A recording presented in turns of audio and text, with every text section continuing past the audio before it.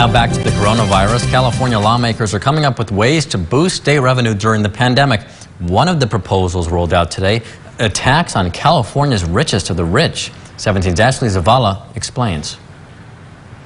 California Democrats unveiled a proposal Thursday to add another tax to the wealthiest in the state. There is an absolute limit to how much wealth one individual can accumulate while people are literally struggling to survive. The bill, AB 2088, would put an annual tax rate of 0.4% on residents with a worldwide net worth of $30 million or more. Those subject to the wealth tax would need to report all assets, including stocks, bonds, cash, private equity or hedge funds, and other financial assets to the state's franchise tax board, which would then manage tax collection. Lawmakers say this would be a first-in-the-nation law, generating $7.5 billion a year. They say the tax would be imposed upon the top 0.15% of earners in California, or about 30,000 people. The ultra super wealthy who can quarantine on a yacht. But critics say this could push already valuable taxpayers to leave the state. John Capal is the president of the Howard Jarvis Taxpayers Association. We already have the highest income tax rate in America at 13.3%. And to add